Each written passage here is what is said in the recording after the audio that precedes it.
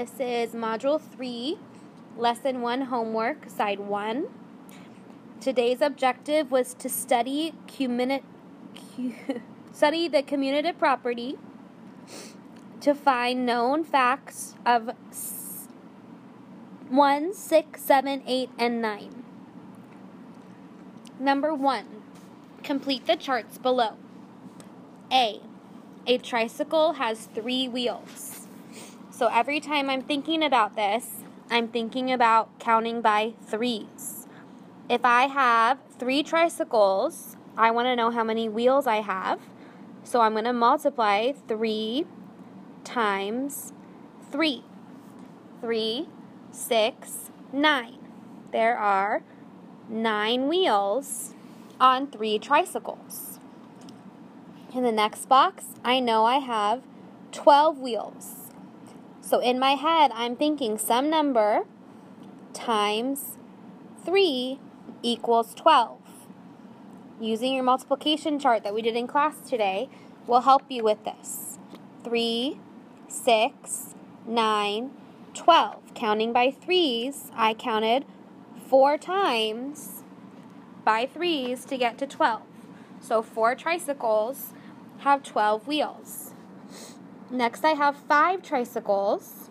Again, they have 3 wheels. So I'm thinking about 5 times 3.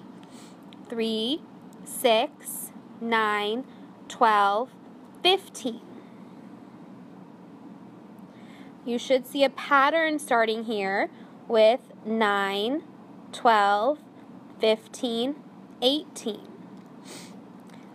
For 18, I'm thinking some number times 3 equals 18. 3, 6, 9, 12, 15, 18. That gives me 6. Last, I have 7 tricycles, each with 3 wheels. Counting by 3s using my fingers. 3, 6, 9, 12, 15, 18, 21. There are 21 wheels on 7 tricycles. Letter B.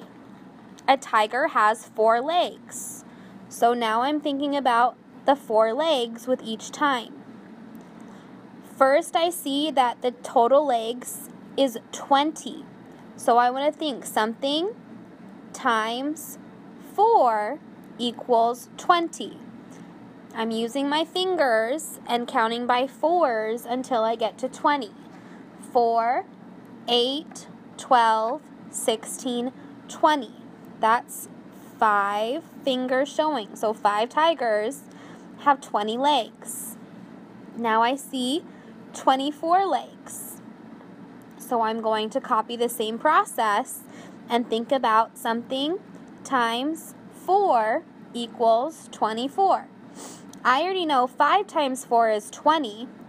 So if I add 4 more to that, 20, 21, 22, 23, 24, that will give me 24. I can also count by 4s. 4, 8, 12, 16, 20, 24. That's 6 fingers out. So 6 tigers have 24 legs. Continuing on, 7 tigers. If I look at my pattern, I can see I'm counting by 4s. 20, 24. 7 tigers, keep counting up, have 28 legs. 8 tigers have 32 legs, if I keep counting. 9 tigers have 36 legs. So what I was thinking is 7 times 4, 8 times 4, 9 times 4. Letter C. Now I have a pack of 5 erasers. So if I have 6 packs, I'm thinking 6 times 5.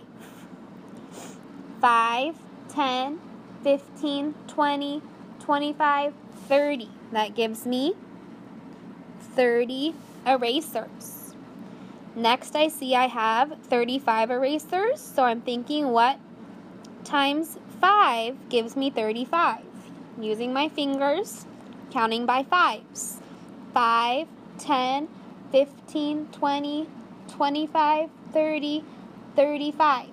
That's going to give me 7 packs of erasers. Next, I see I have 40 erasers. So again, I'm thinking something times 5 equals 40. Using my fingers again to count. 5, 10, 15, 20, 25, 30, 35, 40. I have 8 fingers showing. You should see a pattern happening here with 6 times 5, 7 times 5, 8 times 5. Can you guess what comes next when I go to 45? And that would be 9 times 5.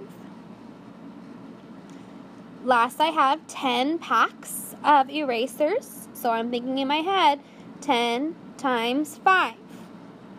10 times 5 is 50. Number 2, write and solve 2 multiplication facts for each array. So let's look at the rows. I have 1, 2, 3, 4. There are 4 rows of pentagons. Those are pentagons. Then I'm going to look and see how many columns there are. So I'm going to count 1, 2, 3, 4, 5, 6. There are 6 columns. If I count 4, 8, 12, 16, 20, that gives me 24. I'm going to use the commutative property to write a second multiplication sentence. 24 equals 6 times 4. Same thing as the second part, counting the rows. 1, 2, 3. There are 3 rows.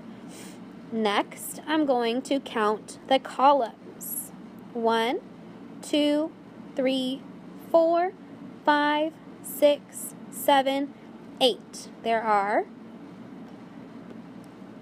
8 columns. If I label, I can label 3, 6, 9, 12, 15, 18, 21, and last, 24. 3 times 8 equals 24. Using the commutative property, I can also write 24 equals 8 times 3.